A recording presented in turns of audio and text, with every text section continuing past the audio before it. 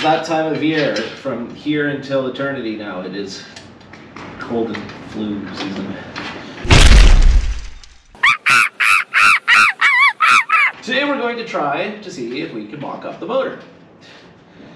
And to do so, I gotta put the motor mounts back in. Now we're not, putting them in properly by any means. The most important thing about doing any build is your bucket of random bolts. Do we know what they're from? No. Do we care? Eh. Back to the nuts view.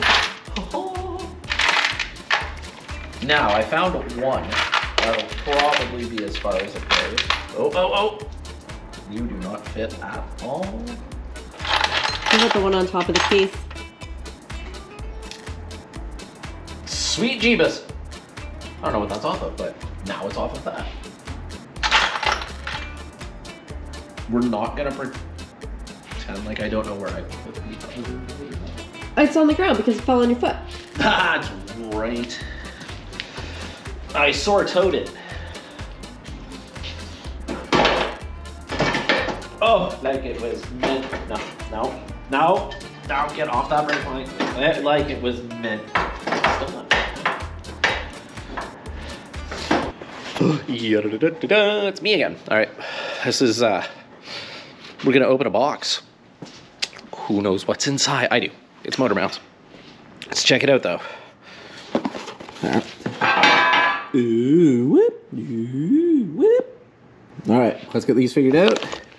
Hey, there's a bunch of bolts and stuff I probably could have used. Actually, I didn't want to. I knew they were in there. All right, so just putting the new motor mounts on the block.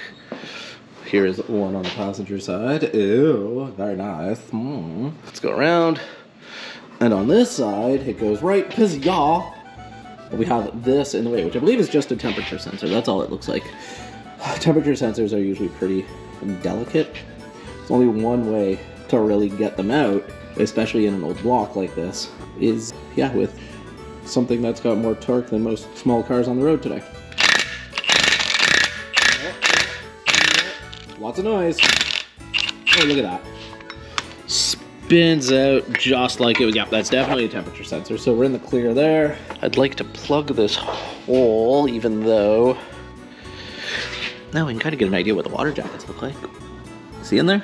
Oh, aluminum blocks, eh? Jeez. Let me see if I've just got a little something to plug that for the meantime. And if not, we'll just bolt the motor mount over top and pretend like it's not there. Executive decision on my part. It doesn't matter. So we're just going to put the new motor mount on. Let me collect my bolts. Here's the bolts. 1. We'll take 2, 3, and 4. Here is the driver's side. You know how I know it's the driver's side? Right there. She got the D. I'm assuming that means driver's side. And here is a technical, probably the most helpful tool you'll ever have when working by yourself and trying to film. It's called the Kneebilizer. Here we go. We put the old knee on there. Line up our holes-ish. Holes-ish. Come on, holes-ish. No, come on, knee. We need a new Kneebilizer. There we go. Now, since this isn't an actual running engine that's going in, I'm going to snug these, obviously, with something more than my fingers afterwards, but that's all we really need for right now. Ta-da! There. Perfect. Now to snug those down, flip the engine over, this time purposefully, not just on its own like it likes to, and we'll see where she goes in here. And then I've got to get a transmission housing to see where we go to there. Am I lodged on? It's sitting on that tire. Well, I don't want to take this engine. I'm just taking the boom. Yes, but it is kind of attached. No, it's off. Isn't it? Nope. Oh, Mark left it attached. Well, I thought it was a bolted story.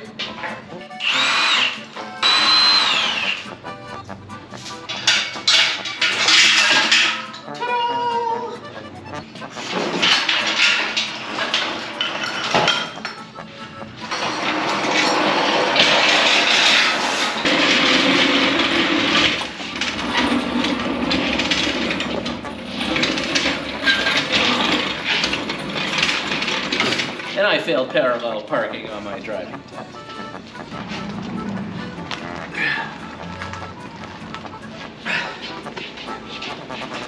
There we go. Ah, I made it. Yep, there you go. There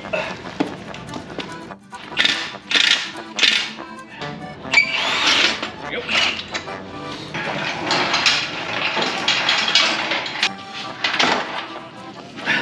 There. That's pretty good. On this side, anyway. I don't know what that side looks that like. side it needs to come down, but we'll get the mountain on this side first.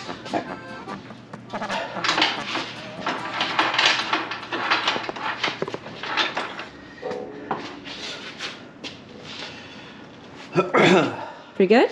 Almost. Once again, I know I'm putting the washer on the wrong side and that it's not a log washer and all that kind of stuff that I'm supposed to be doing properly, but you know what? The engine's in there.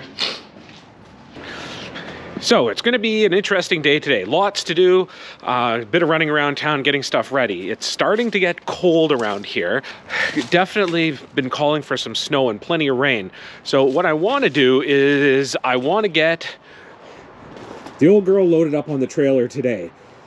We're not going to bring it anywhere. We're just going to leave it back here, but that's one less step to have to deal with when it starts getting super cold. All we have to do is hook back up to the trailer and get it down to the shop. I'm just waiting for my buddy Jeff to show up. We've been friends since high school when he tried to light my hair on fire, and I can always count on him to give me a hand. So I'm just gonna wait for him, get a bit organized, and then we're gonna go from there. But in the meantime, what I'll do is I'm gonna give you a little bit of history about the car. We picked this up in Sudbury about 5 or 6 years ago. I had originally headed down there to buy a 2-door, but then when I got there, realized that it was in horrible shape. And it just wasn't going to be worth what we wanted to do with it, which at the time we really weren't sure what we were going to do with it. But then I saw this one sitting a couple cars down, and I thought to myself, it's in way better shape. So I gave Tim a call and I asked him, what do you think? It's cheaper, we don't have to hunt for any more parts, and it's just as easy to load up. So that's what we did, and the seed was set for the project that we're working on now, but it's taken all this time to finally get to this point. I haven't opened this up in years. So the basic idea is we're gonna pull the seats out. We're gonna have to probably cut the tunnel out too to fit everything in. Nope, just frozen shut. There, that'll be fun to get open. But overall, I mean, I can't complain. It's in really good shape. There's some rust here and there that we'll have to fix, of course, but I mean, with any wrap rod, if that's what you expect. Got a little bit of crap down here that we're gonna have to figure out how to fix. Good quality hit. Morning, how are you? I'm good, how are you? Irritated as usual. Oh, that's always good.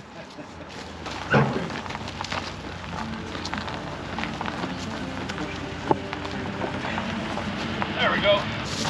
Yep.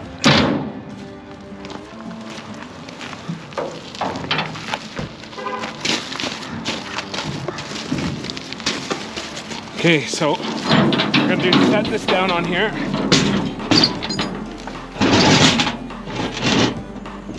See if my idea works.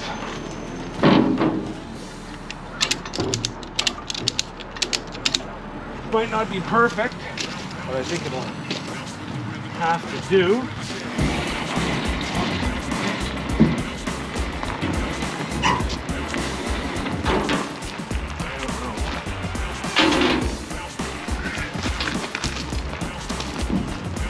I'll just get my gloves.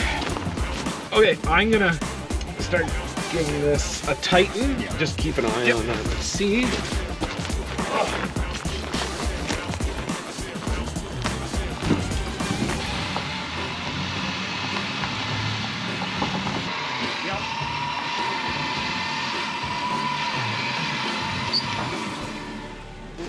I remember when we brought this back the last time, it was a pain finding an anchor point that didn't destroy things.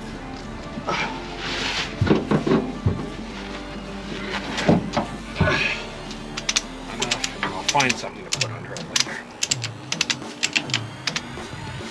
Okay, 1.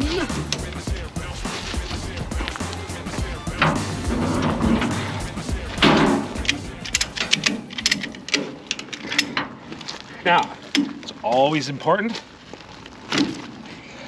That's not going anywhere.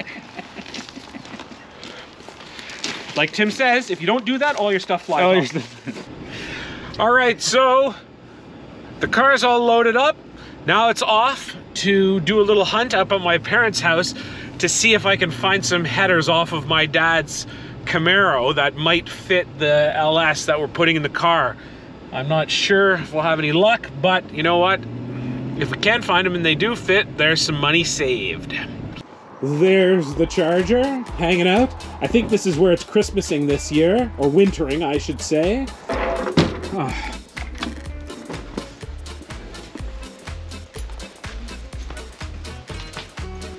I do believe that they are tucked away somewhere in this car. Just make sure I don't smash my shins all over the place.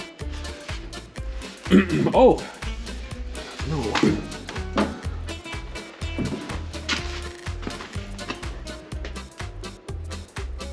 I think that's them hanging on the wall. It'll be a bit of a trick to get in there, but I'll do it. So there we go. Got them out. Load them up.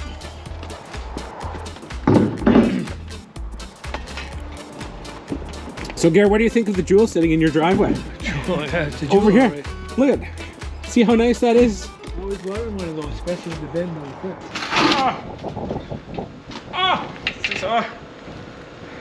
There you go. I am very strong. What a terrible Hans and Franz impression. So let's see what's going on here. Tim's got this mounted up. Give us an idea of kind of where we need things to be. What we want to do now is just throw the transmission on quickly, and then we'll just kind of see where everything rests. Need a block of wood. Get this up and on.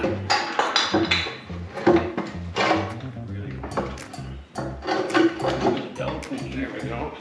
The dowel pin here is missing. Okay, set her down.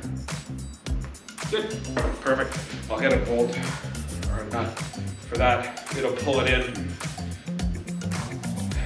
that gives us an idea of where things sit.